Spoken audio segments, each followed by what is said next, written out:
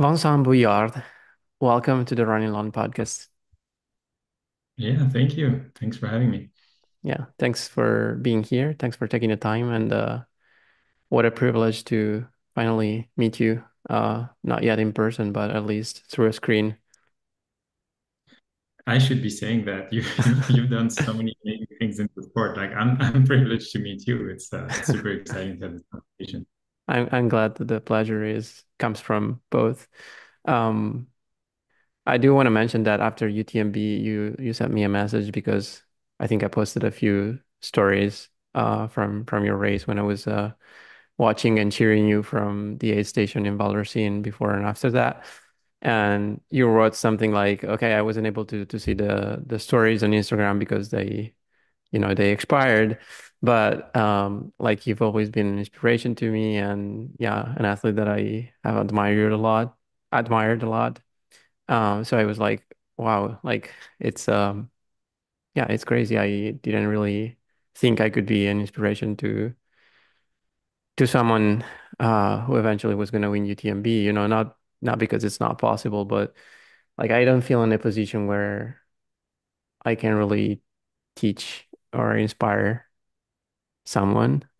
So yeah, it like made me think about my career, my trajectory in the sport, and if I was able to inspire you a little bit, I'm super, super grateful.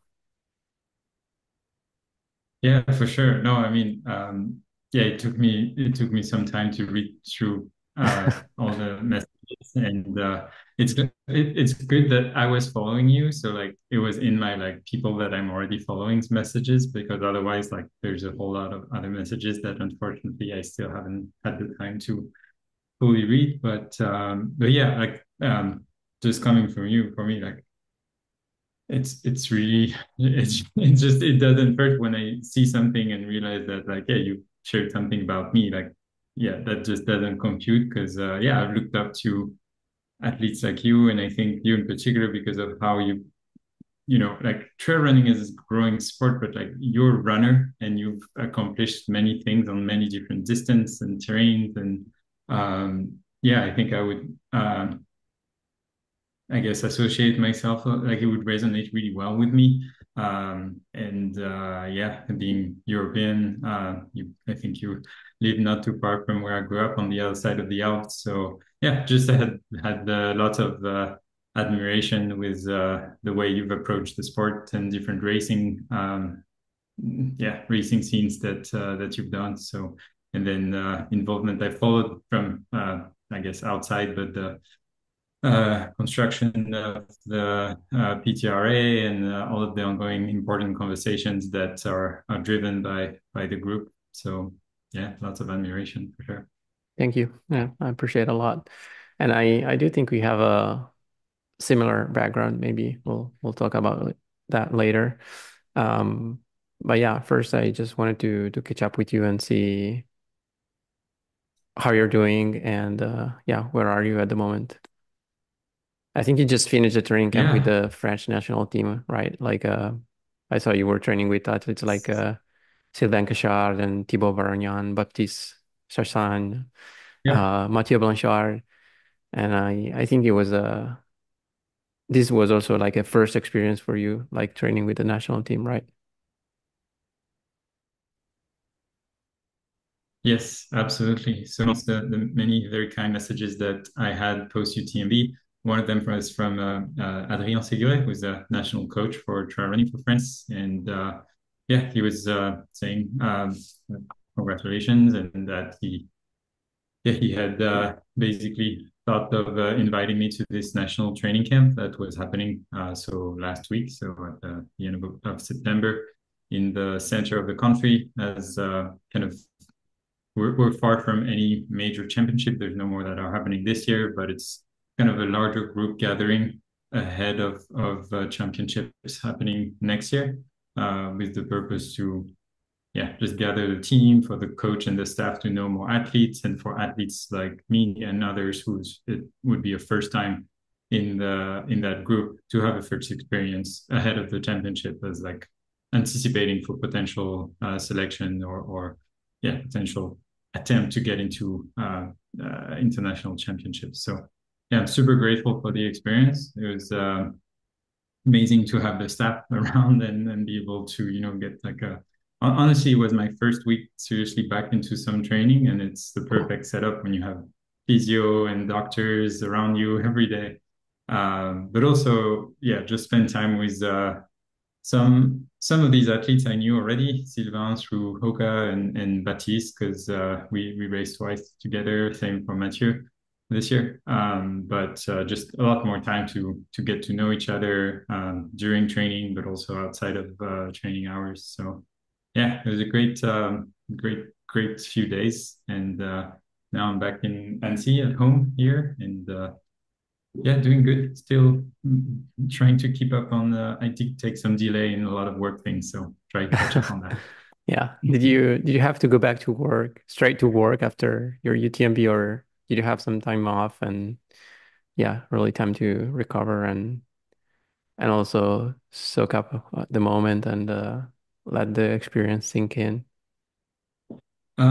So I guess it's a little complicated because it's not like I have a lot of autonomy in how I manage my time at work. So Cool. yeah, I can schedule the way I want, but I wasn't able to completely take time away and not check in on work.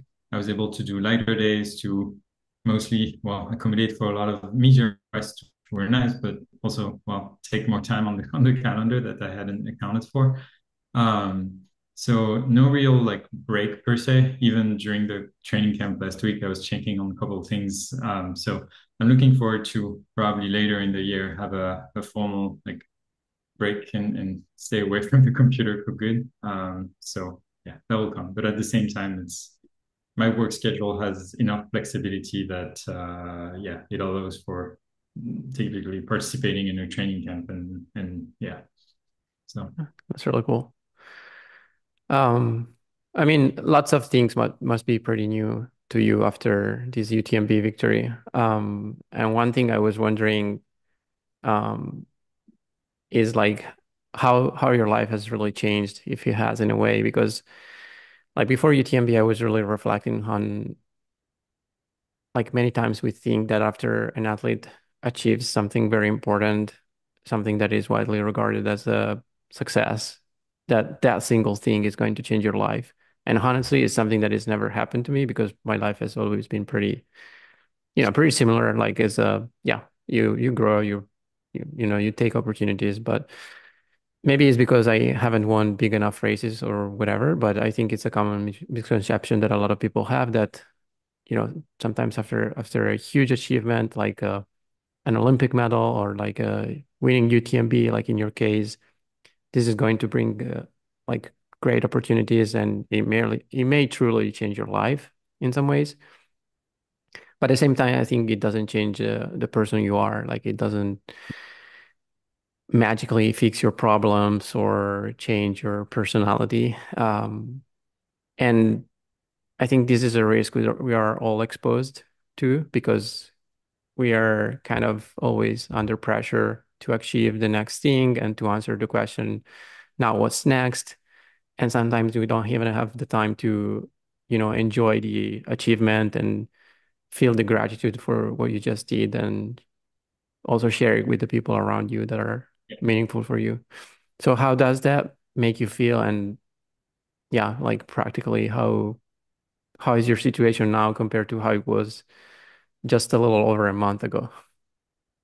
yeah, that's a great question. I think I align a lot with what how you described it, and that it can change things, but fundamentally, I don't think it changes us as persons, or like that's really what I'm working towards. That it shouldn't change who I am. Yeah. Uh, but I guess to coming back to what I was saying earlier, because we haven't like Camila and I have really haven't had time to like settle and rest fully. It's like almost there's been back to back, like whether it's interviews or opportunities, like well, going to the training camps, or it's funny, like 2 weeks before UTMB, we were just moving into the apartment, so all the walls are white, partially because we still haven't like fully moved in. So there's just a lot of things on every day that like keep us busy on things that are related to UTMB and things that aren't.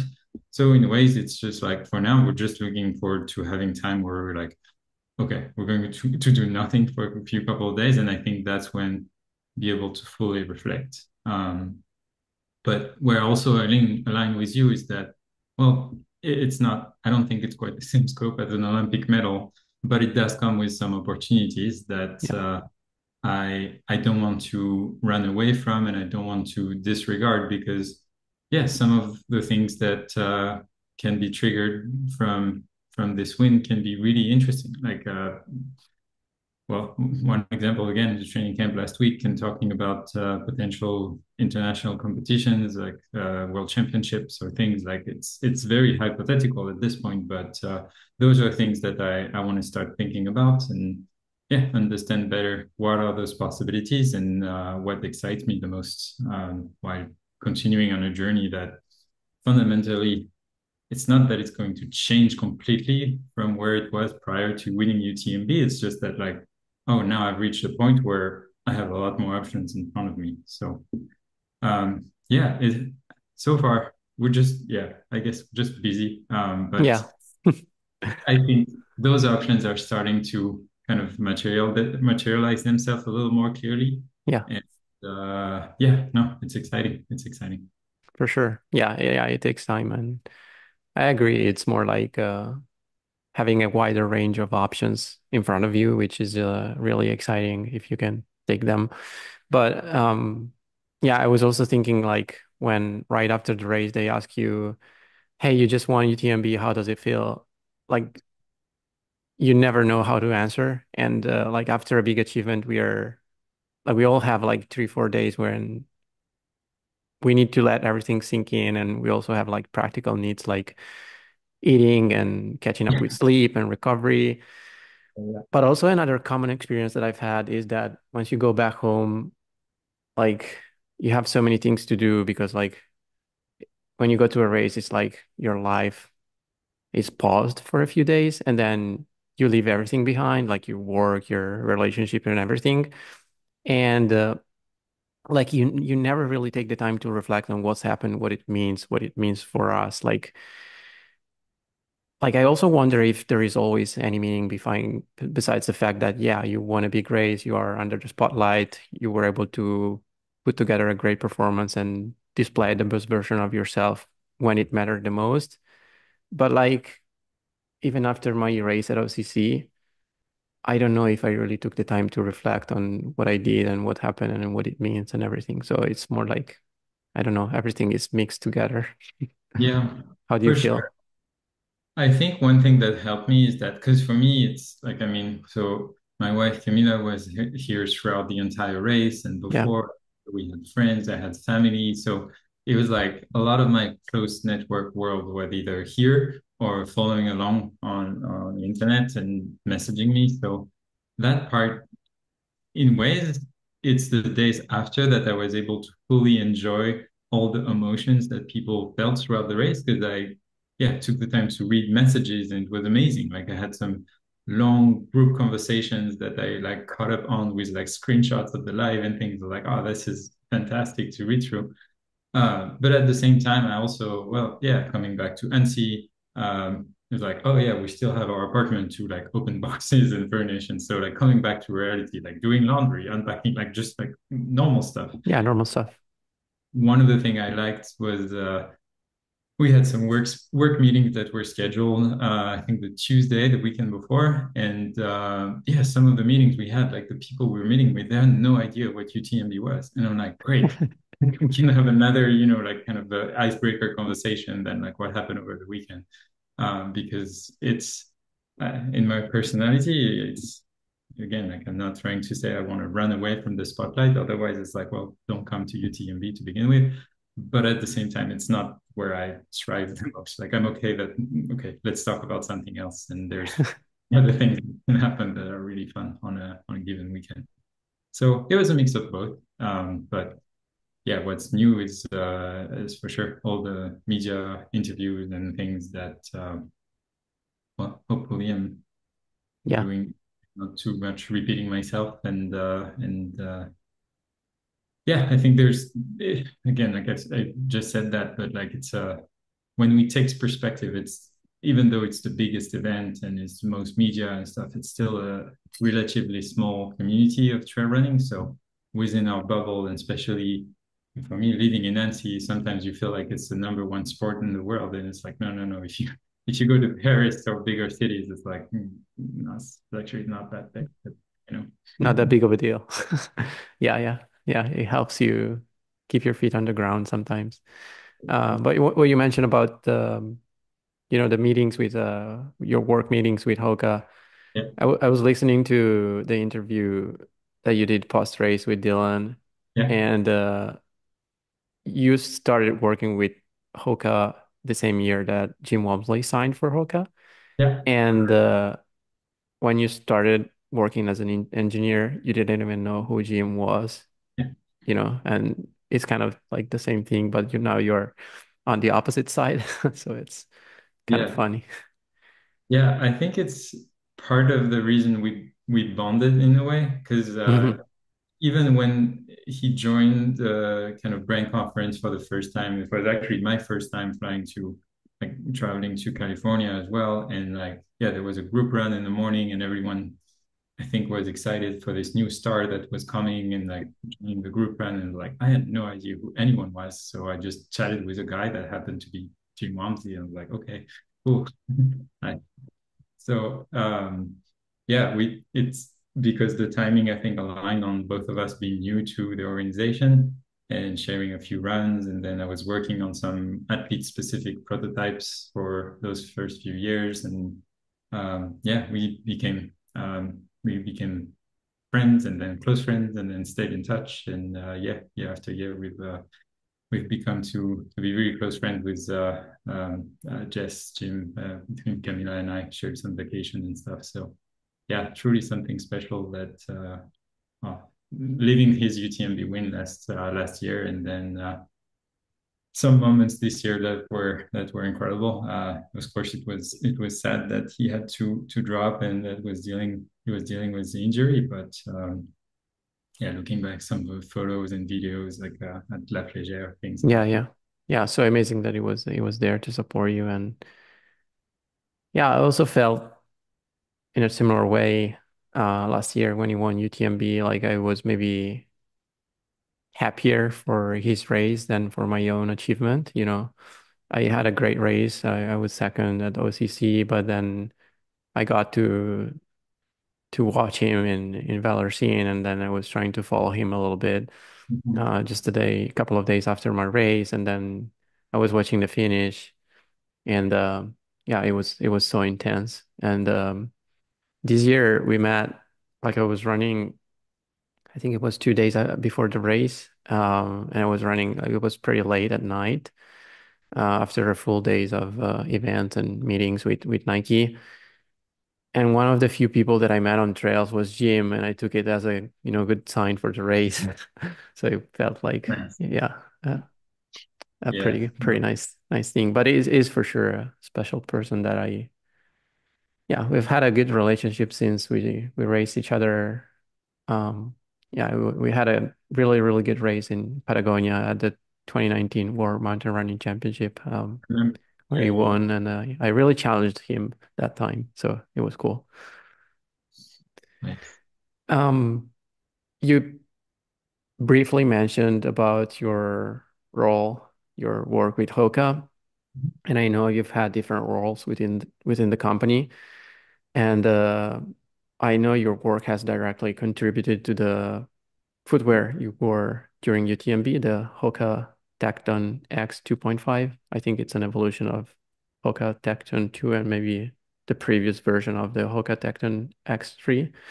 Um, what does your job at Hoka involve? Like, I come from a physics background, and I specialize in like the yeah science of materials, so I know a little bit about that kind of stuff. So it's super interesting. Yeah, so I studied material science and engineering in college, and so I was doing like research on plastics recycling and very much fundamental research stuff. And I joined Hoka because I was curious and I had no idea how shoes were made and basically how much science there was in product. And Is there a lot? yeah, there is, but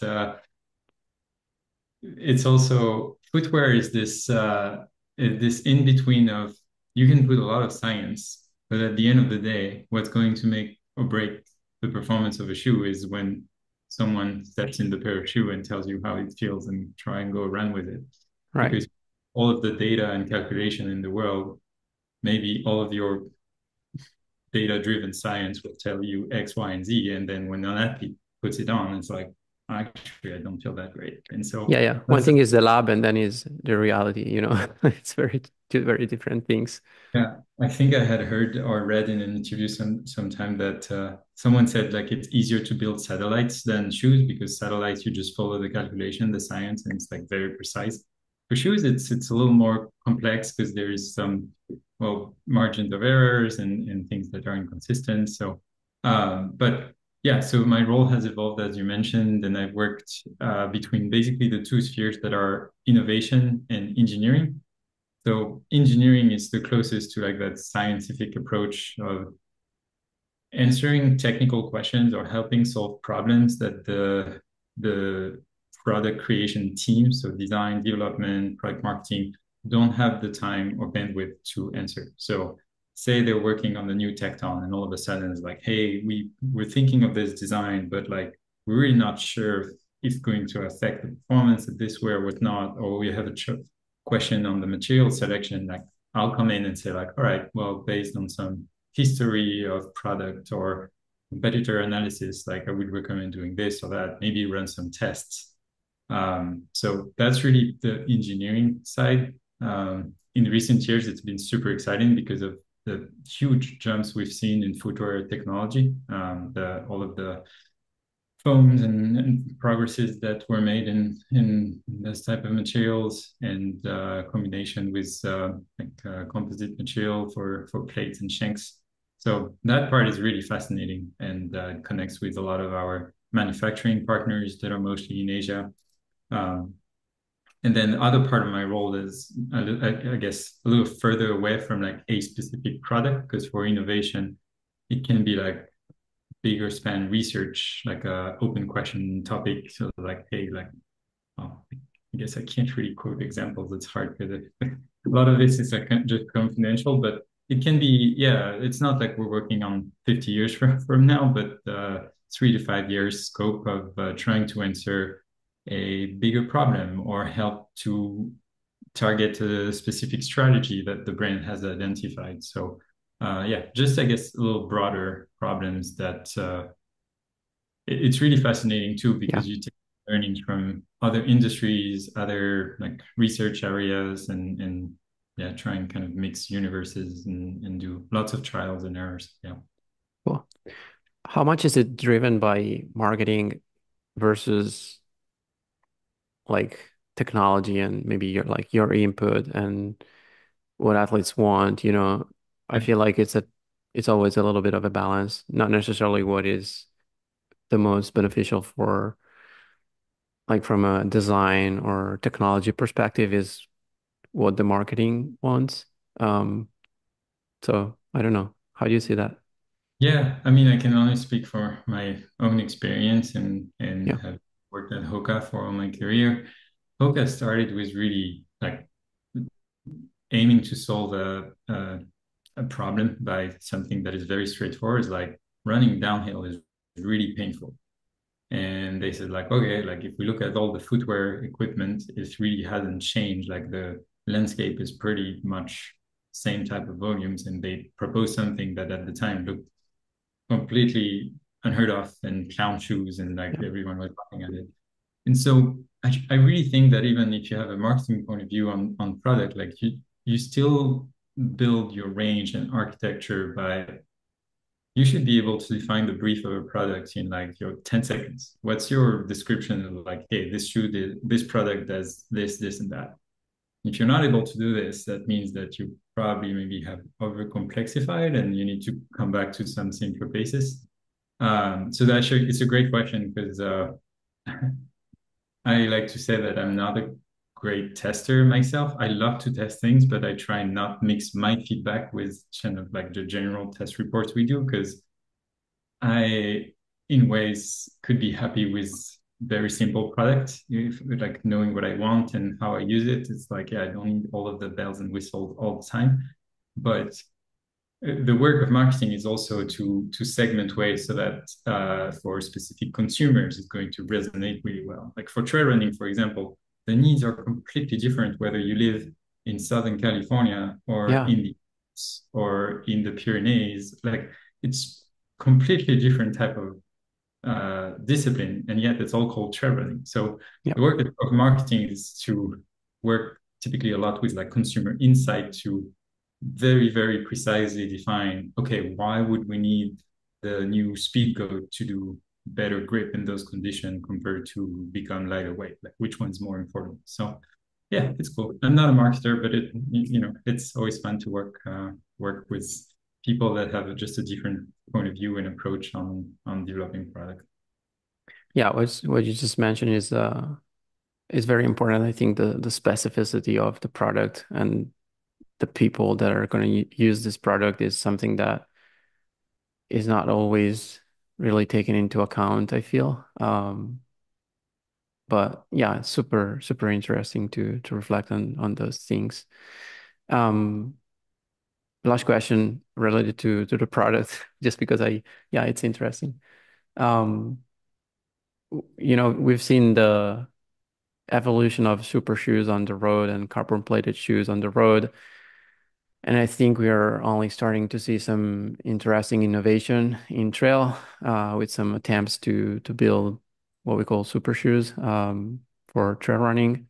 How do you see this evolution? And do you think like obviously I think we're not yet at the level that there is on road and from a problem solving perspective, I think it's much more difficult to build a super shoes for trails. Do you think there will ever be one? And maybe how far are we from that point?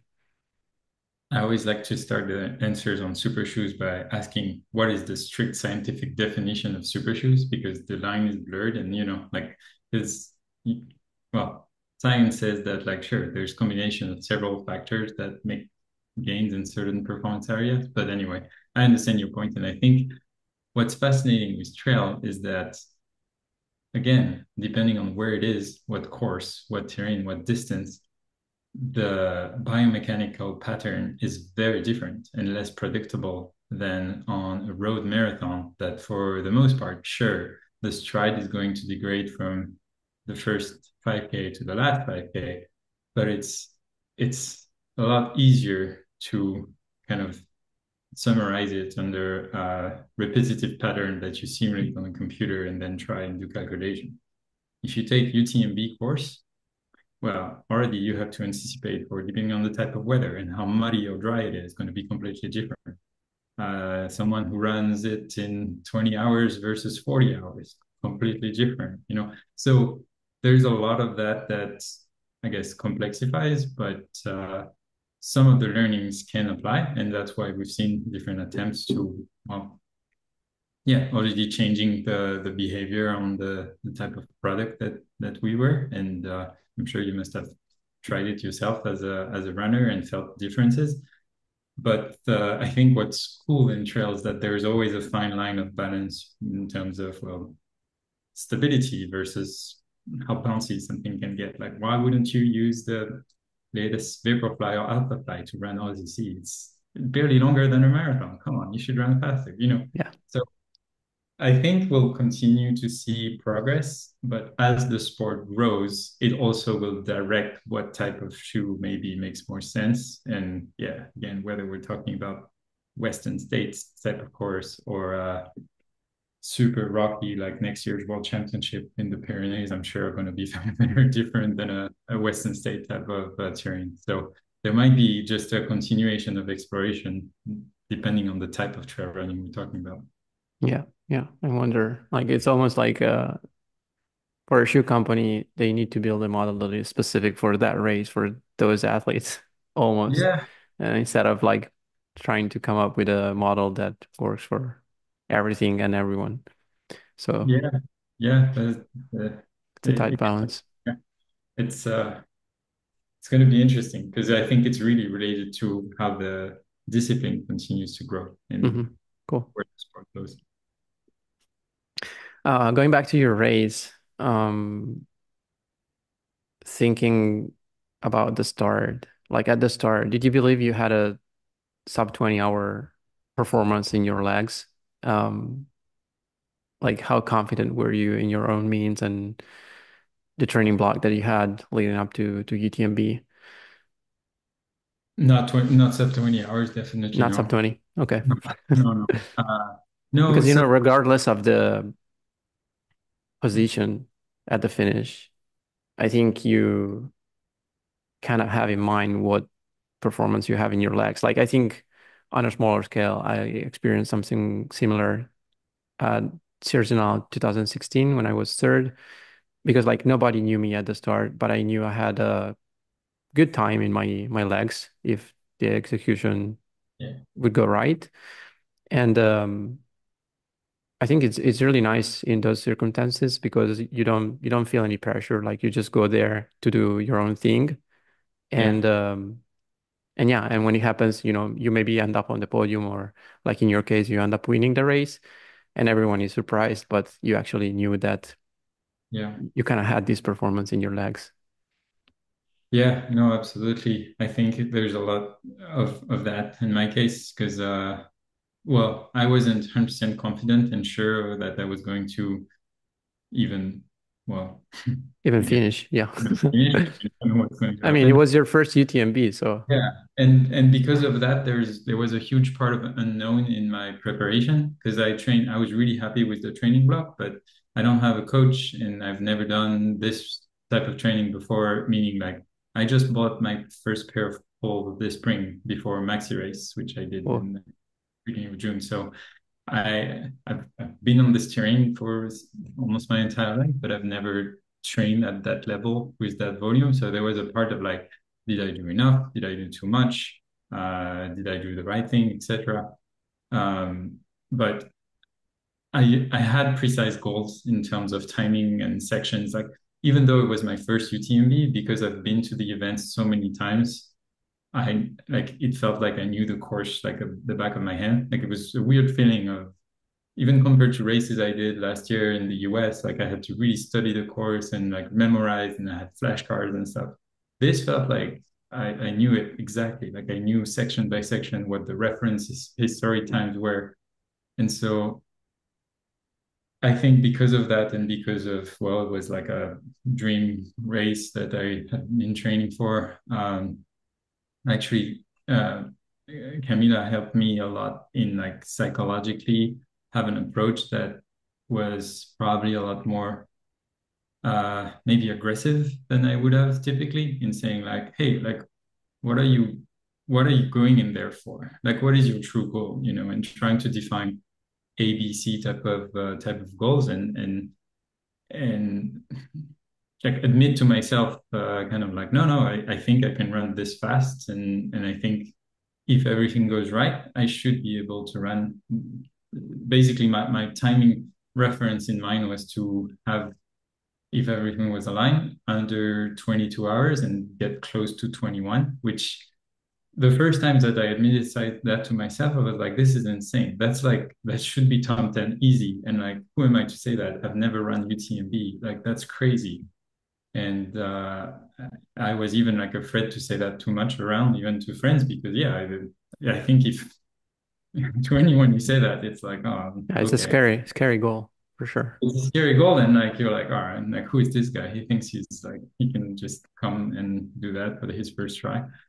But yeah, I think it was just psychologically a bit of an exercise to admit that like, no, I think if things go well and I do what I know I can do, I don't see why. Like basically, for everyone, it gets hard at some point. And Yeah. what I've seen at UTMB is that there's always a big low point in the race. Like no one's ever done a complete full like green, green, green, green. Everything goes right throughout the entire thing. And so you know that you're going to suffer. Just a matter of like how much you can, okay, it eventually is going to get better. And yeah, I was ready to, I guess, go to battle and suffer. And yeah, it's easier to reflect on this when everything goes right. And you said like, yeah, I did it. But yeah, to answer your question, I was mentally prepared to execute the plan, but it was not even in my most optimistic. Uh, it was not sub 20. Like I think I had basically like I had based on Thibaut Garivier is a good friend of mine, and Yeah. he 21:10 or low 20 between 21 and 21:10 last year, and I had taken his time plus minus 3% or something. So yeah, ended up faster than that, but yeah, Well, there was definitely a big psychological step of accepting. Yeah. I have so many questions on this answer. First, I think like so was your race like did you have any low moments during the race or was it always like green light, green light, green light? Like was it always pretty smooth as it looked from the outside? Or I mean you just mentioned that for athletes who came and won UTMB before you, there's always been some kind of like yeah, low moment for definitely for Jim last year, even for Killian 2 years before. Um, but then, you know, they managed to come back and close the race very, very strong. Was it always like pretty smooth for you? No, I definitely had a low point, but it was actually earlier in the race than for Jim and Kilian in the past 2 years. For me, it was just after Les Contamines. Oh wow, It's very early. weird. Yeah, arriving up to Les Contamines, I was starting to think maybe the rhythm is a little too fast for me, and I need to just accept that the guys are going to go and I'm going to take my own pace.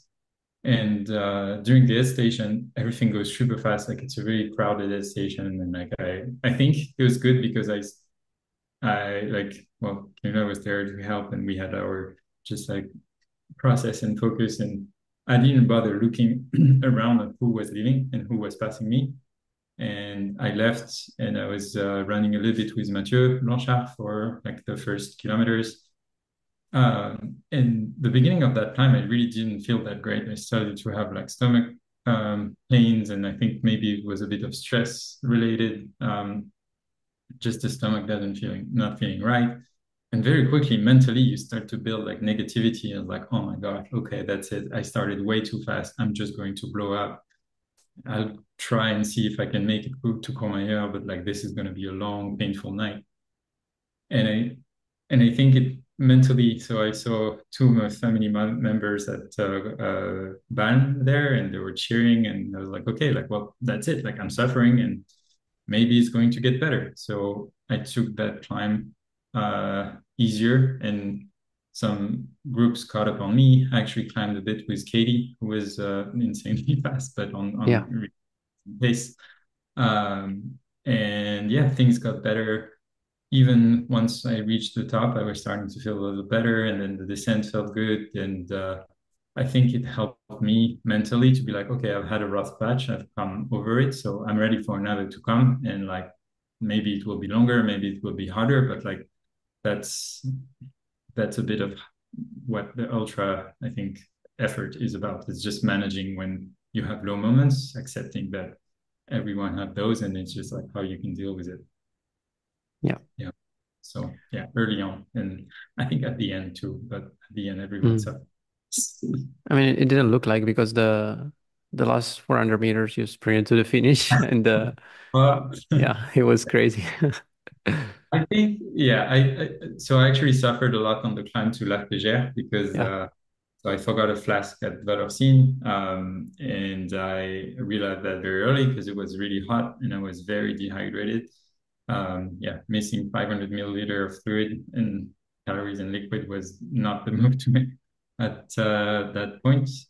So the climb felt very long, mostly because like I was really dehydrated and my head was starting to spin. With ironically, all the cheers were also like making my head spin a little bit. So that was a yeah, not just hard, but also it's like okay, it's the last one, so I can make it to the top and then safely uh, go down to town. But yeah, no, and like I think I was mentally preparing for a big explosion moment, whether from muscles or like not having eaten enough. And yeah, I was able, I think because I was on high alert of anticipating for that, I, I really have the feeling that I ran a bit of a conservative race and never being completely in the red.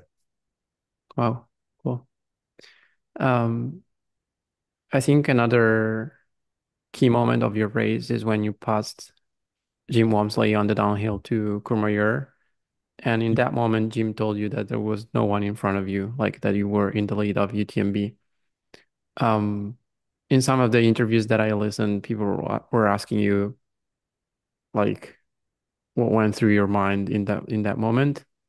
Um, and I was thinking how maybe in those moments you don't even realize because at least for me, it's always like I'm always so focused on myself and like the competition is always within myself and I'm always trying to pay attention to what I'm feeling Yeah. and not too much to what others are doing or like yeah, what it means now that I'm in, I'm in the lead of UTMB. Um, but I think at the same time you shared a few words with Jim and also there is a like the personal relationship that you have with him. Yeah. So yeah, can you maybe recall a few memories from that moment? Yeah, indeed. Like I thought there was another runner up front, and so when he quickly tells me that, like, no, I'm taking the lead, I think I must have laughed and saying like, oh, yeah, okay, no, that's not the move that I was supposed to make.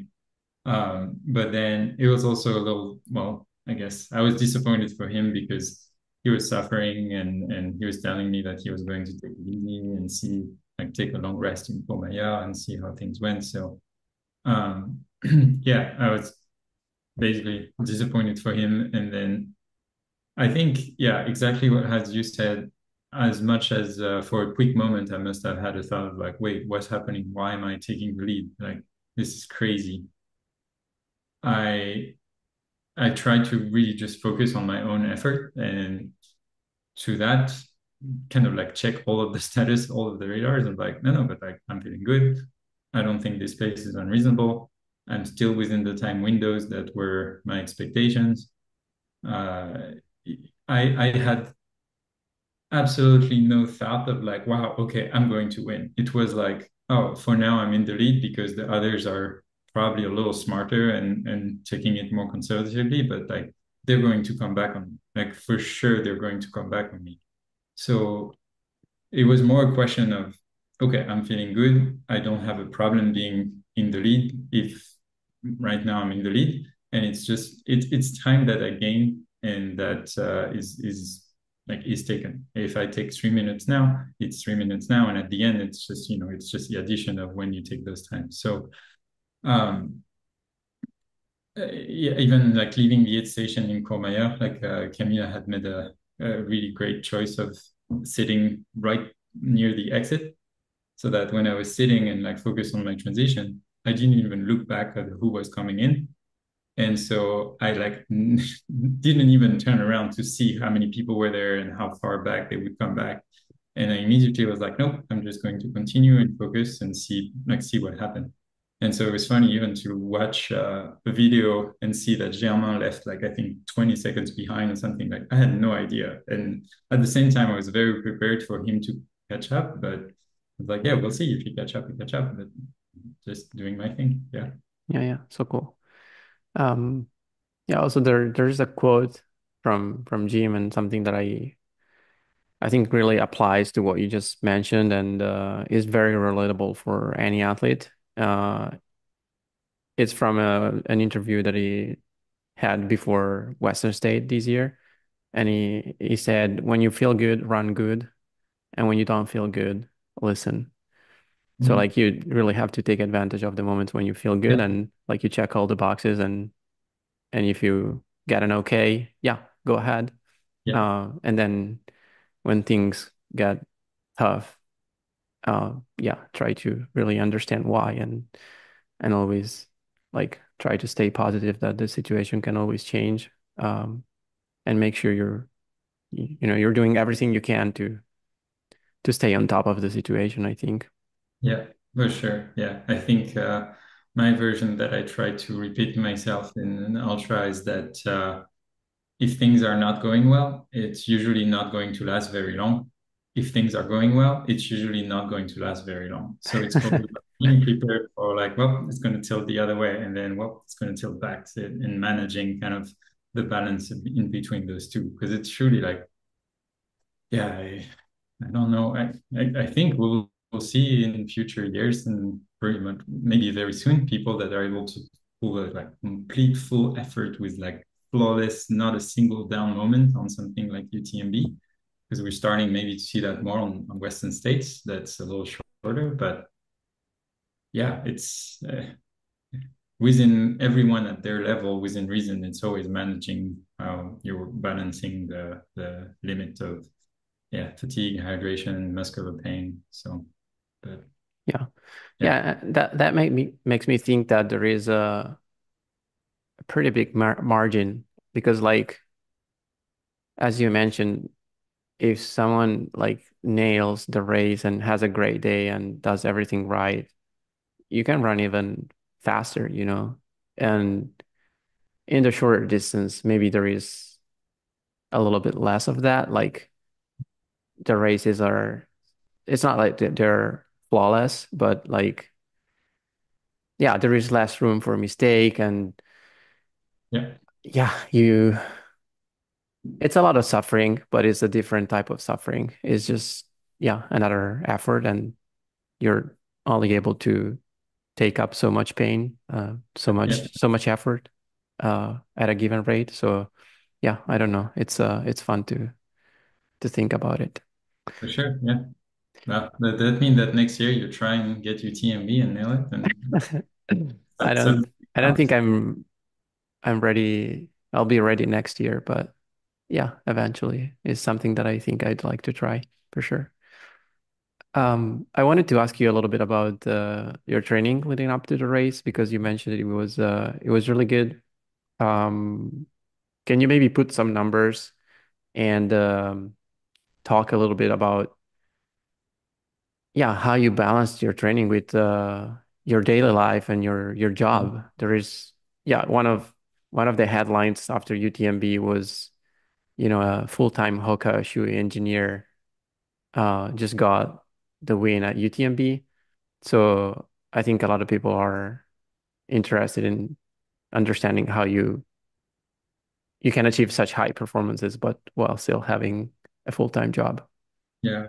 Well, I want to start by saying that I think a lot of those headlines are also due to the fact that I was not sponsored, and I think a lot of people probably make the confusion between what it means to be a professional athlete versus a sponsored athlete. Because in reality, in our sport, the majority of sponsored athletes also have something else on the side, whether they have a full profession and they manage like something that has nothing to do with the sport, or they are active in producing content and media and things like we're doing right now.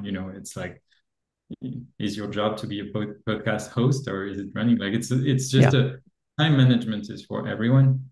And but yeah, for me, so coming back to your question on the managing my schedule, I think my training planning is a little boring, but it worked for me in trying to be very very um, precise in the mileage progression week over week. I've dealt with some injury issues in the past due to, I think, trying to ramp up too fast in mileage and not taking care of like strength work as I should.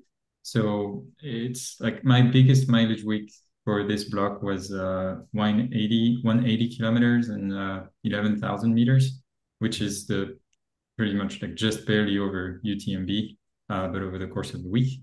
And that was, I guess, probably 3 weeks prior to the race. And then you pretty much remove 10% of that week by week, give or take. I have some ups and downs here and there to accommodate for some recovery. But that's just the volume evolution, and the format of the week itself is very consistent. I keep one high intensity workout of intervals of I change depending on how I feel and where I am too. But for this block, it was a lot of uphill threshold or uphill VO2 max intervals, and the rest is mostly zone one, zone two, sometimes zone three if I feel like it, and at least one longer run on the weekend that also I try and progress in how long the run is as I get closer to the race. I had always a minimum of 1 week, 1 day with no running per week. So usually long bike ride in the summer, skiing in the winter. And yeah, that's so no, yeah. So I think I I mentioned that in few discussion that I've had since the race, and people asking like, how do you manage that with the full-time job schedule? And it's funny because I've thought about that a lot in comparison to I have friends from college who still compete on like the 1500, the 5K on the track. And I think that training for an ultra in ways is actually easier because if you want to move your run from Tuesday morning to Wednesday morning or lunchtime, like it really doesn't matter. If anything, it helps you being more adaptable and like figure out how you deal with eating. And maybe sometimes you have to run kind of not long after you ate, you know. If you train for 800 or 15 and you have a specific high intensity workout to do, it's better be dealt or like when you're doing it in the week because it's so precise and it's going to affect everything around. So for sure there's more hours and well you have to have those hours to put, so it's sacrifice that you make with other things in life, but the fact that it's adaptive makes it easier. Like you can start very early on your weekend and practice running at night a little bit and play with change in your sleep schedule and things like that. So the adaptability for me is a key aspect to make it fit in the schedule. Yeah, yeah, very interesting. And yeah, it's very true that training for track and roads is probably more precise in a way. Um, Not that it's less difficult, but yeah, it's another type of commitment, I think. And when you're training for ultras, it's a lot more adaptable, and it's almost like it doesn't matter what you do as long as you do it Exactly. sometime during the day, you know. But training for yeah, a track race or a road race is a lot more precise if you want to Yeah. really perform at a high level. And I think for Um, some yeah, people it might be easier, but for me, another thing is that the mental aspect. Like I remember when I was training at my own little level on the 15, it's like if you have a hard workout that's coming up, you're gonna think about it. You're gonna like maybe stress a little bit about it. And that adds up in the fatigue versus when you do more hours and more volume, just like you say, it's almost like it doesn't matter and it brings everything to a level of normality that it's like, okay, yeah, sure, I'll just go for a run. Yeah. yeah. Um, Similar to me, you have a track background. You just mentioned that you were a miler. I was able to only find a couple of your PRs, 157 in the 800 meters and 935 in the steeplechase. Um, and yeah, I remember in the podcast you recorded after UTMB with Dylan, you mentioned that track for you come with a lot of pressure because you really have to show up very fit and the effort is short, so you only have that time to really prove your fitness. And on trails, once you have your your plan, like you can adapt. It's a long-term management type of effort.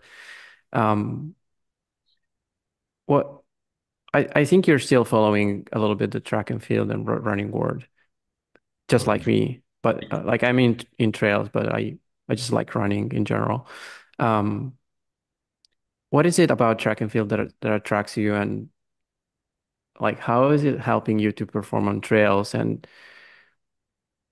what is it that, yeah, what is the challenge? Like, what is challenging about that side of the sport that maybe applies to trail running?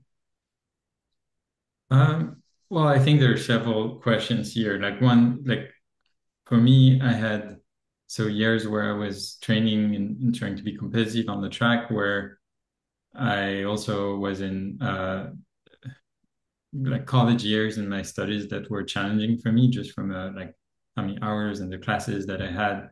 And looking back at it, I was just way overtrained all the time. I was training with friends that were a lot faster than me, and I think I did 1 year of like exchange program where I trained by myself because I was living abroad, and all of a sudden things went a lot better because I was training like at my pace. So I think I had a bit of like a small burnout from competing on the track just because I was showing up to races like overly tired every time, and it comes with like, well, okay, I've always enjoyed training. I've never had a problem with that, but then the time is like, oh, you're always disappointed.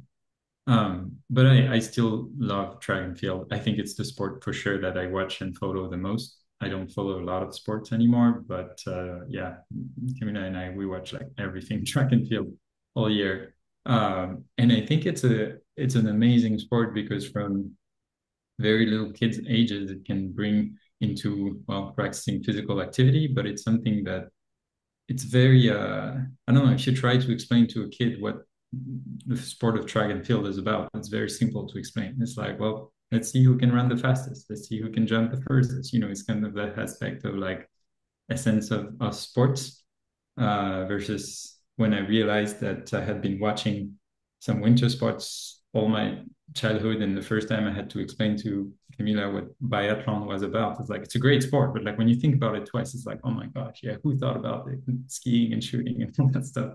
Nothing against athletes, I think it's a great sport, but yeah, track and field to me has this just special feel to it, and in where the ties that I see with trail running, I think for me, running is just it's the sport that surrounds it all. And I believe, and I might be wrong, and maybe many people might disagree, but I think trail running is going to evolve into much more than what it is today. Because when we think about the definition of it, most people in the world run on trail. Like depending on where you live, sure, the trails might not look the same at all and it might not be as easy. But if you give this someone a choice between running on the sidewalk or something that's like a nice little smooth trail in the forest or something, like a lot of people actually are trail runners. They might not even know that the sport exists, but they're trail runners.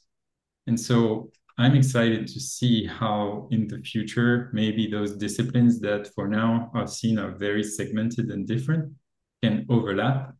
And yeah, if we see some of, I mean, reality also is that track and field and road running are there. There's so much more density in all disciplines compared to trail running that like as we see more of that coming into trail, it's going to be super exciting. And we start to see it a little bit with Golden Trail and notably East African athletes coming in and like it's amazing to see because it brings just athletes with very different background into confronting on competing on the same same formats. So I think that's what for me like drives a lot of passion is to see how like those different type of athletes profiles and efforts can come together in different type of events. Yeah. Yeah. I think I agree with you a lot. Also, the track, the roads kind of give you a mentality, an approach to training and competing that is different from what I generally see on trails.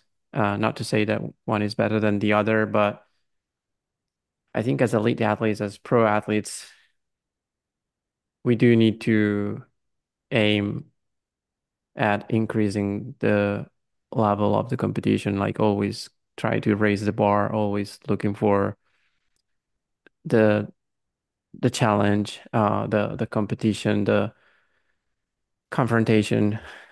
Mm. with the world's best athletes. So trail running is a sport that has developed in so many events and races and circuits, and I sometimes I wish there was like everything was a lot simpler. Maybe to oversimplify trail running would be a mistake because one of its beauties is the variety that we have in the sport.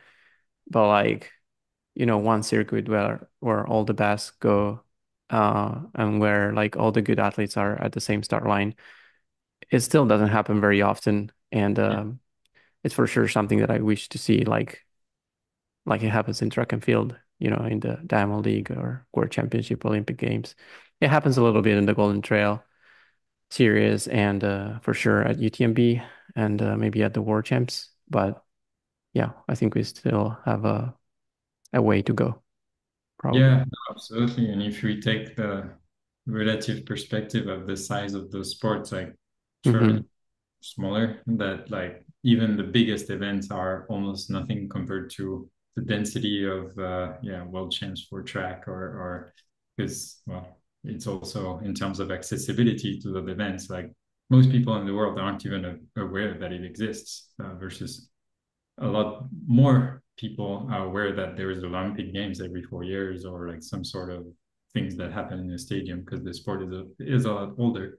But I agree with you, and I think that conflict of what series is also always going to be there because even if you follow on what's happening right now with track and field and Diamond League versus the Grand Slam and like Yeah, other, it's pretty much the same the same questions of like where the prize money should go and how it's not enough and so I think the biggest opportunity for trail is just to reach a much broader audience and grow outside of the little bubble that it's been. It's great that it's been growing in a way and it's continuing to increase in awareness, but there's a lot more in the future, and I think it's exciting.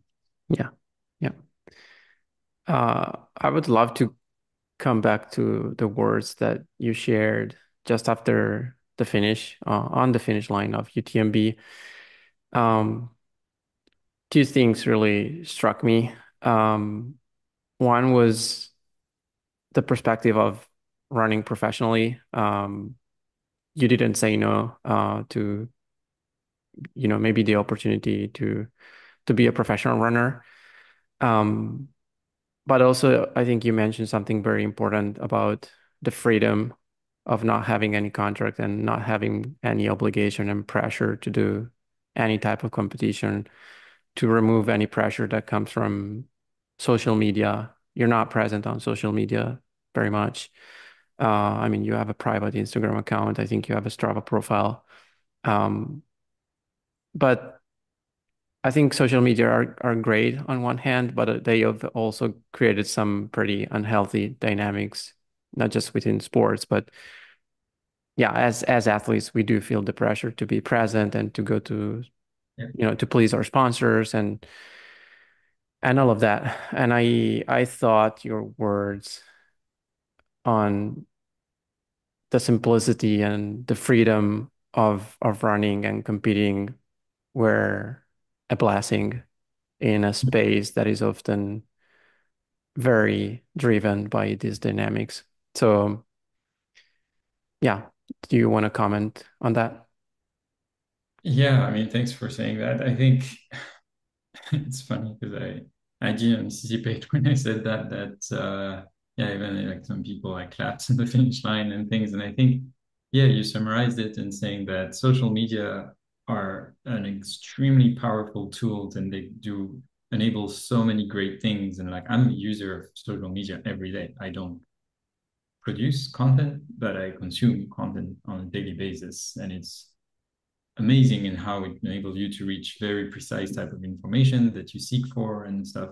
But on the other hand, it's also like, well, it has so many flaws, and we don't need to get into that. There's a lot of amazing documentary and explanation on why it's an extremely dangerous tool.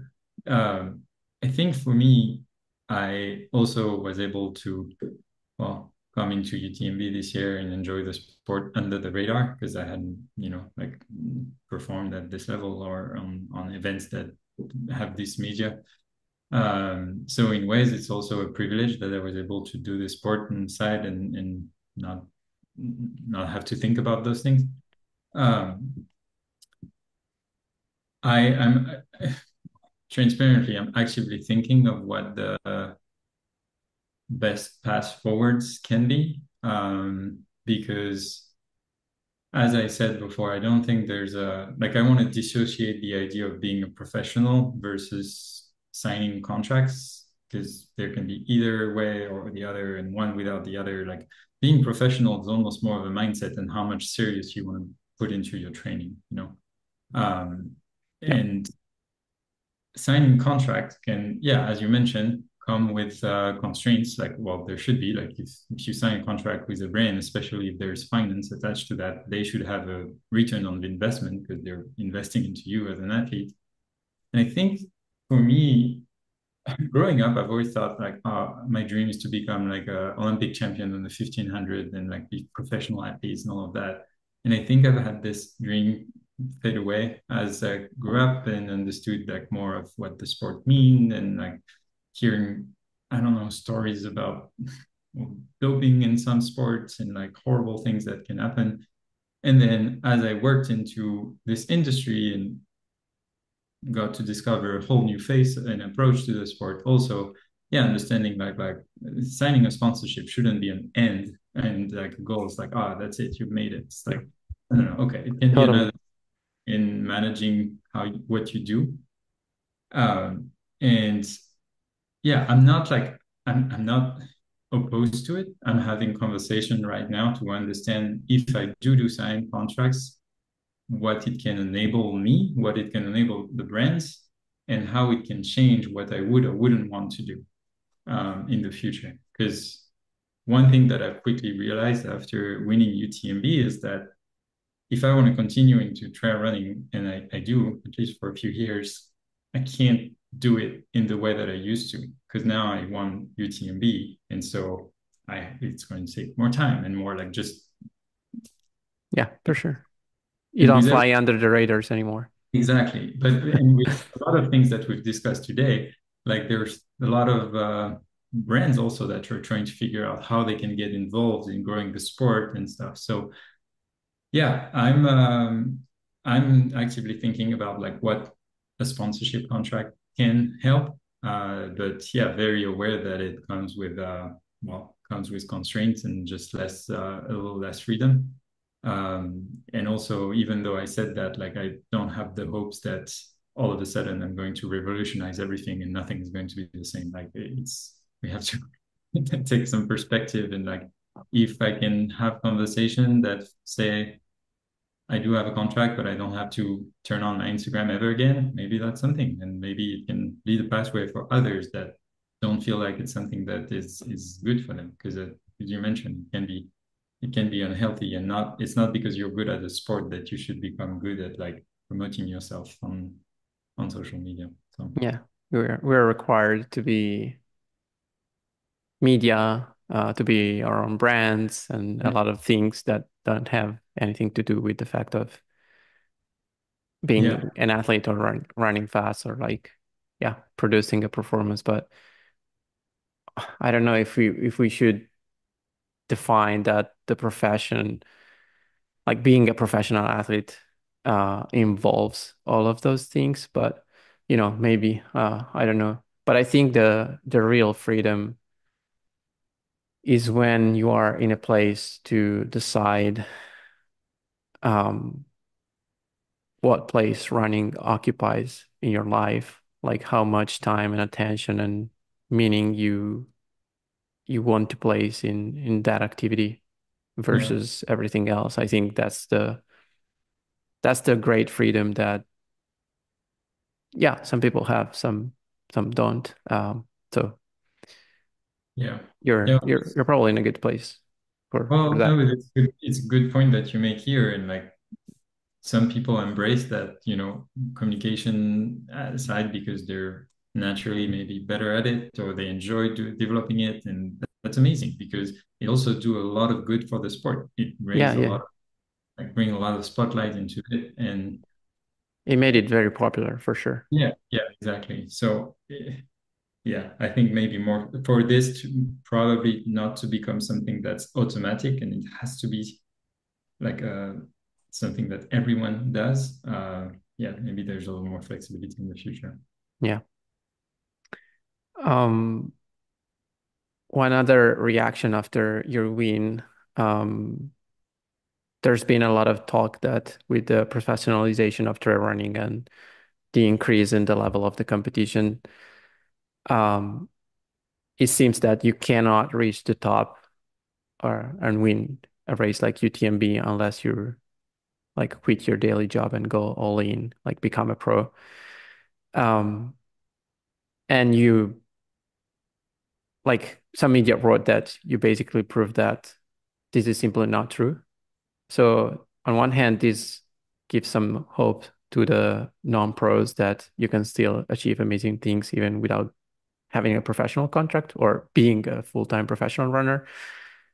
On the other hand, I think it also takes down the excuse that sometimes you hear from people that, okay, I'm not at that level because I'm not a professional runner. So again, there is not necessarily a meaning behind this, and your case is just a case, it's a case study for sure, but this is something that just happens in the sport, and it's one of the beauties of our sport that is unpredictable, and Yeah. there's not necessarily a meaning behind this. But how do you feel about it? Yeah, I mean, I think as we've discussed, the sport is still at its infancy, like it's still very small. And so yeah, there's also not the same density as like if we were doing an open field race at cycling world champs, good luck for anyone to beat Tadej yesterday on the race. Like it's it's like realistically speaking, I don't think we still have achieved. I don't think we've achieved yet the same level of performance and density, Yeah, even though it's evolving. Um, but I come back to what I mentioned just earlier in the definition of what is professional. And I think I've also mentioned that in other discussions. But do you know Mario Fraioli? Who's it? yeah. Yes. I'm a subscriber to the Morning Shakeout Yeah. newsletter. Great. So yeah, Mario Ferrari is a coach and a friend of Camila and I, because she's gotten to know him through work, and he has coached her for several years. And yeah, his newsletter is great. His podcast is great. One thing that I think I heard, I thought I had remembered him saying that earlier, but he mentioned that on the podcast earlier this year that the idea of professionalization is you don't have to be a professional athlete to train like a professional athlete. Like kind of de like demystifying the idea of what professional runners do on a daily basis. Because when you list all of the things, it's really simple. Like they rest, they sleep, they eat well. And sure, a lot of those things take time that maybe you don't have, but it's just a matter of like, how much are you wanting to take from other things that you have in your life in order to ensure that you have the mental space and physical space for that training? Because there's the hours of like running and during your intervals and your stretching and your strength work, but there's all of the other side of like, how are you mentally in order to approach that with your close ones, with your partner, with your family, your friends, and how much are you wanting to kind of shave on the sides and just do the bare minimum, and at some point you're exposing yourself to more risks. So I think that's something that's resonated for me a lot, and the COVID years have also helped for maybe me to build a tighter discipline around my training and accept that yeah, sometimes I have to be a little selfish and prioritize that. And hopefully, there's something that is still discussed well enough with my wife, because we balance things with some moments sports take over what the plan is going to be for the weekend, and some other moments it doesn't, and it's the opposite. So, yeah, I think I don't know if that answers your question, but I think there is Yeah, for sure. potential. And trail running also, because of where it's at, it has the beauty of allowing not everyone, but lots of people to be on the same start line. Uh, Continue with cycling, like gravel cycling is a little bit similar right now, where you could do some of the biggest races in the world and be on the same start line as some of the best athletes in the sport. And that's not something that's true with every sport. So yeah, it's cool to to be player in those stages. Yeah, Cool. Yeah. Yeah. Yeah. You definitely answered my question. Okay. I don't want to keep you for too long. You probably have other things to get back to in your day. I would love to Um, continue, but yeah, I do have yeah, I mean, I'm sure we will continue the conversation eventually. Uh, maybe face to face, maybe at some yeah, race or in some training camp. Would be cool. for sure. Yeah, Okay. Thanks a lot. And yeah, have a I don't want to ask you what's next because I think it's it's not yet time to ask you this question. And yeah, it probably bothers you that so many people are asking you, okay, what's next now? And what are you doing next year? Um, but yeah, best wishes for whatever the future holds for you. thank you. Same to you, Francesco. Yeah, I'm sure we'll see each other again in person soon. Yeah. We almost saw each other this year at Chakanat, so Yes, yes, that's may very close to coming. that would have been cool. Yeah, Okay, thank you again. thank you. Bye.